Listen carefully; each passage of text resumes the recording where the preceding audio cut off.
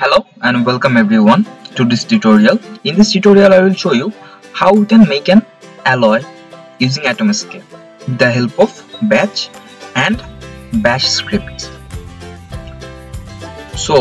But before that we need to have Atomsk installed in our PC and added in our environment path. So to do that, let's check our environment path, environment variables and path, edit. You can see here I have Atomsk added in my environment path. Okay, so let me show you the output at first, that what we are gonna make. Okay, so this is the nanoware we're gonna make today, and you can see there are two types of particles. And if you see here particle types, there are aluminum and copper. So in copper you can see like it's a 10% copper and 90% aluminum. To make this we will create a batch script at first. Okay, so make a empty text file, like name it alloy, and so here's the text file. You can see I have written echo off. That means it will not, this command will not show when run by the command prompt. Now at the start you can see Atomsk create FCC.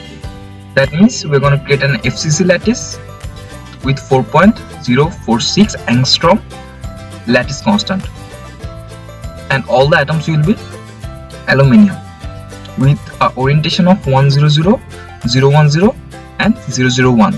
That with this command we are creating a single unit cell of aluminum, and then we will duplicate it 20 into 20 into 60. That means like 20 unit cell along X, 20 unit cell along Y, and 60 unit cells along Z axis. So here's the simulation cell. This is 20, this is 20, and this is 60. Then we will select everything out of the nanoware and delete it.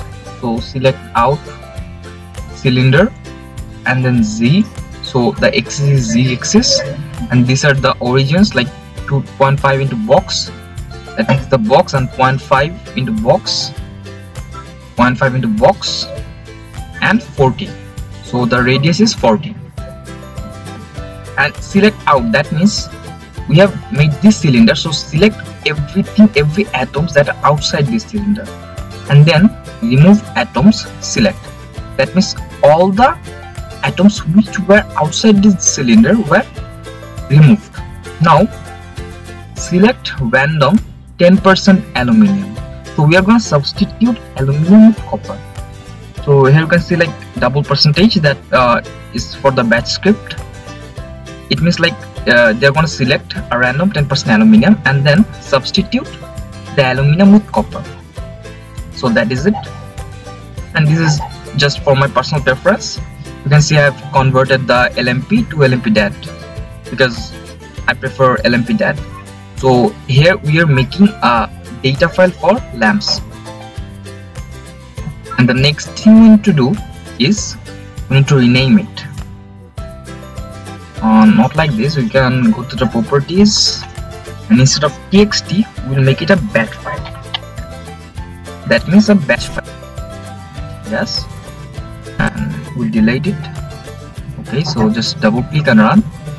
So you can see it ran, and selecting randomly 10% of aluminum atom, you can see here. So batch takes a bit of time, where bash is pretty fast. I will show you.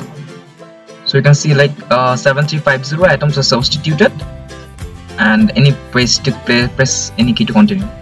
Okay. So you can see the file is created. So here is the file, the same one. You can also select the type. So like if you want to see how many coppers are there, I'm selecting the copper atoms only. This is like 10%, that is 750 out of 73500 particles, whereas aluminum is 90%, 66150. So like, and delete all the aluminums. Let's see. So delete selected. So these are the copper particles in my nanowire. Now we'll do the same thing in bash. So open your Linux distro which you're using right now. I'm using Kali Linux in my WSO. So let me start it. Okay, so I have created an alloy file. So here it is, and here is the alloy.sh. So let's open the file.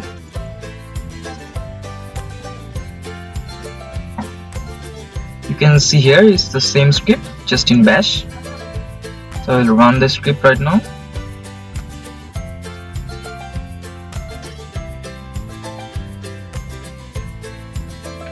Bash.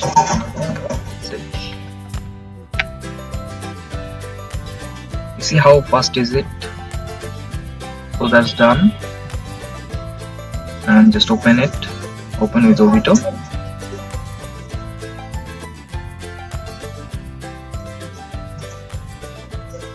Very good. The same file.